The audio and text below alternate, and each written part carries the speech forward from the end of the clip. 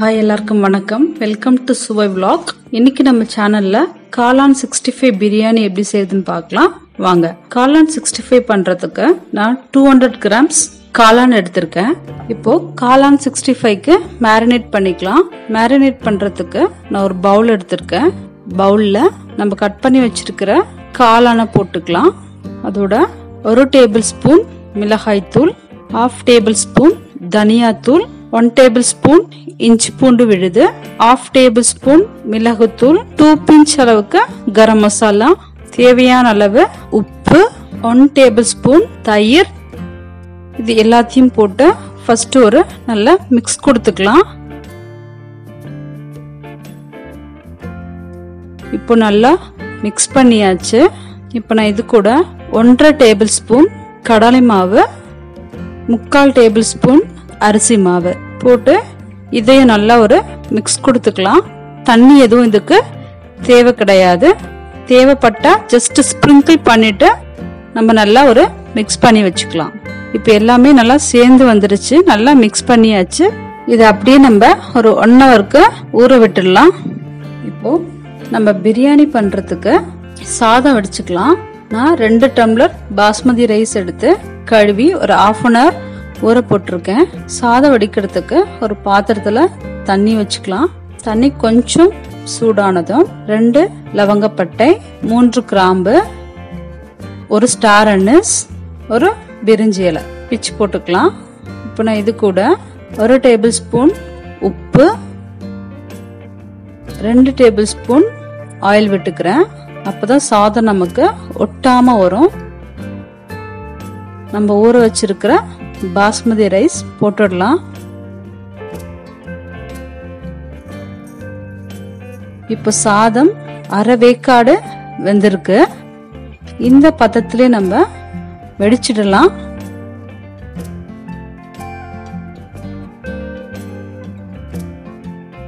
இப்போ நான் காளான் 65 பண்றதுக்கு ஒரு கடாய் எடுத்திருக்கேன். கடாயில நம்ம பொரிக்க தேவையான அளவு எண்ணெய் விட்டுக்கலாம். எண்ணெய் நல்லா காஞ்சதுக்கு அப்புறம் நம்ம மேரினேட் பண்ணி வச்சிருக்கிற காளானை எடுத்து சூடா இருக்கிற எண்ணெயில போட்டு பொரிச்சு எடுத்துடலாம்.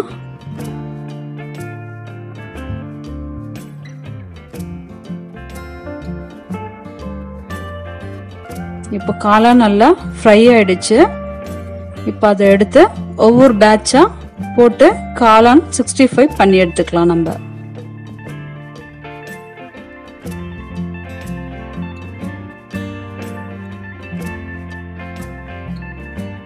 காளான் 65 எல்லாமே ரெடி ஆயிடுச்சு. இப்போ அது எல்லாத்தையும் நான் ஒரு பவுல்ல ட்ரான்ஸ்ஃபர் பண்ணி வச்சிருக்கேன். இப்போ சாதம் நல்லா தண்ணி வடிஞ்சிருச்சு.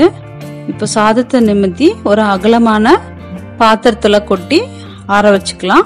நம்ம பிரியாணில ஆட் பண்றதுக்கு ஃப்ரைட் ஆனியன் ரெடி பண்ணிக்கலாம். இப்போ நான் அதுக்கு ஒரு பாத்திரம் எடுத்திருக்கேன்.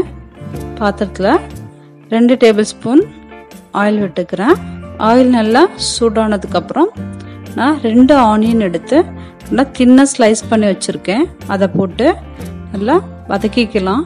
நல்லா கோல்டன் ப்ரௌன் கலருக்கு வர அளவுக்கு நல்லா ஃப்ரை பண்ணி எடுத்துக்கலாம். இப்போ ஆனியன் ரொம்ப நல்லாவே ஃப்ரை ஆயிடுச்சு. இப்போ அதை எடுத்து நம்ம ஒரு பிளேட்டுக்கு ட்ரான்ஸ்ஃபர் பண்ணிடலாம். இப்போ நான் அதே பாத்திரத்துல ஒரு 4 டேபிள்ஸ்பூன் ஆயில் விட்டுக்கிறேன். ஆயில் நல்லா காஞ்சதுக்கு அப்புறம் 2 லவங்கப்பட்டை உடைச்சு போட்டுக்கலாம். 3 கிராம்பு, 1 ஸ்டார் அனிஸ், 2 பிரிஞ்சி இலை எடுத்து பிச்சு போட்டுக்கலாம். 3 ஏலக்காய் லைட்டா மிக்ஸ் பண்ணிக்கலாம். இது கூட நான் 2 பெரிய வெங்காயம் எடுத்து தின்ன ஸ்லைஸ் பண்ணி வச்சிருக்கேன். அதை ஆட் பண்ணிக்கலாம். இது கூட நான் ஒரு 4 பச்சை மிளகாய் எடுத்திருக்கேன். அதையும் ஆட் பண்ணிக்கலாம். ஆட் பண்ணி நல்லா வதக்கி எடுத்துக்கலாம். இப்போ இது கூட ஒரு கைப்பிடி புதினா, கொத்தமல்லி கட் பண்ணி வச்சிருக்கேன். அதையும் ஆட் பண்ணி நல்லா வதக்கி எடுத்துக்கலாம்.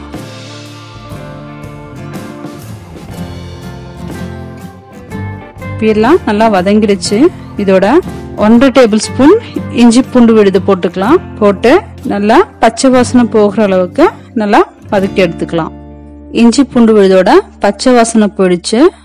3 தக்காளி எடுத்து கட் பண்ணி வச்சிருக்கேன், அதையும் சேர்த்துக்கலாம். இப்போ தக்காளியை ஒரு நல்லா மிக்ஸ் கொடுத்து விட்டுக்கலாம்.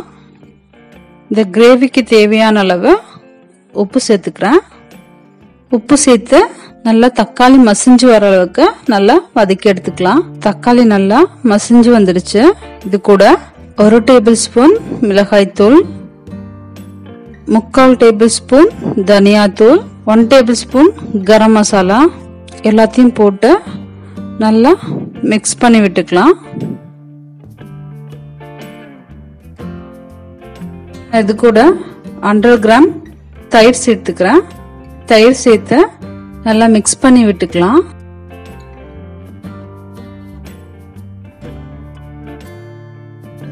ஒரு லெமன் சாறு எடுத்து வச்சிருக்கேன், அதே இது கூட சேர்த்துக்கிறேன். சேர்த்து நல்லா மிக்ஸ் பண்ணி விட்டுக்கலாம். இப்போ கிரேவி நல்லா எண்ணெய் பிரிஞ்சு வர அளவுக்கு மசாலாவை நல்லா குக் பண்ணி எடுத்துக்கலாம். இப்போ எல்லாமே நல்லா குக் ஆயிடுச்சு. இப்போ நான் செஞ்சு வச்சிருக்கிற கிரேவில பாதி அளவு எடுத்து ஒரு பாத்திரத்துக்கு டிரான்ஸ்ஃபர் பண்ணிடுறேன். இப்போ நம்ம பாத்திரத்துல இருக்கிற பாதி கிரேவிய பாத்திரம் ஃபுல்லா நல்லா பரப்பி விட்டுக்கலாம்.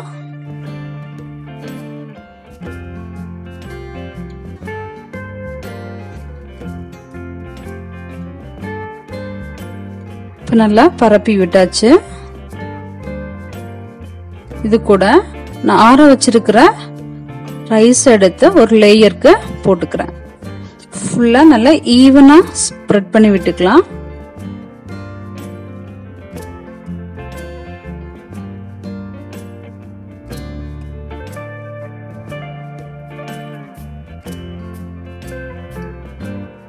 அதுக்கு மேல பொரிச்சு வச்சிருக்கிற காளான் 65 போட்டுக்கிறேன். அதையும் மேலாப்ல ஸ்ப்ரெட் பண்ணி விட்டுக்கலாம்.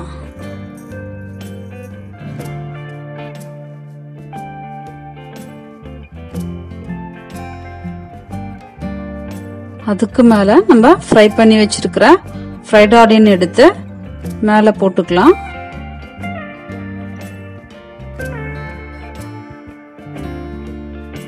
நான் குங்குமப்பூ ஒரு 2 பிஞ்ச் அளவு எடுத்து அது கூட சுடுதண்ணி போட்டு ஊற வச்சிருக்கேன். இப்போ அந்த வாட்டரையும் கொஞ்சம் மேல ஆட் பண்ணிக்கலாம். அதுக்கு மேல 1 டேபிள் ஸ்பூன் கீ விட்டுக்கலாம். இப்போ ஃபர்ஸ்ட் லேயர் கம்ப்ளீட் ஆயிடுச்சு. இப்போ அடுத்த லேயருக்கு நம்ம எடுத்து வச்சிருக்கிற மீதி கிரேவியும் போட்டுக்கலாம். போட்டு லைட்டா ஸ்ப்ரெட் பண்ணி விட்டுக்கலாம்.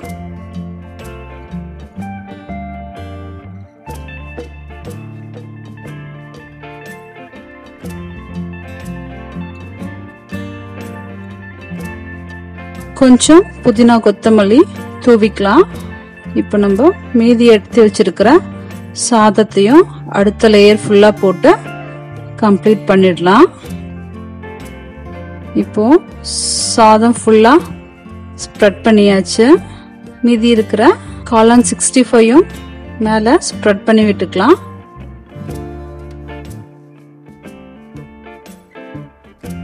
அதுக்கு மேல நம்ம எடுத்து வச்சிருக்கிற ஃப்ரைட் ஆனியன்ஸ் எல்லாத்தையும் மேல ஸ்ப்ரெட் பண்ணி விட்டுடலாம்.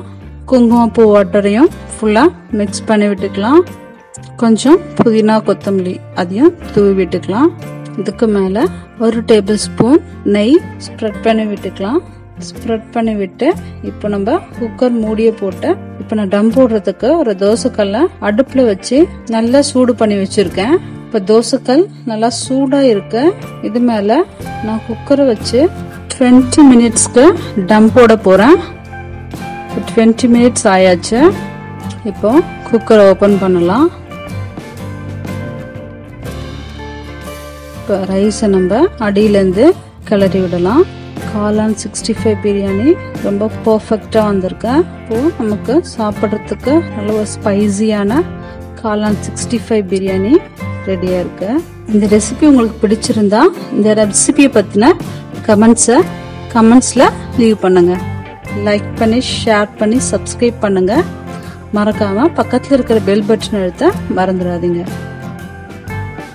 Thanks for watching.